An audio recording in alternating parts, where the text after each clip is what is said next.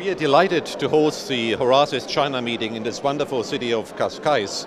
It's the 11th time we are holding the meeting. It's the foremost gathering of Chinese entrepreneurs and their global counterparts, very much focusing on investment. The world is very much depending on Chinese investment.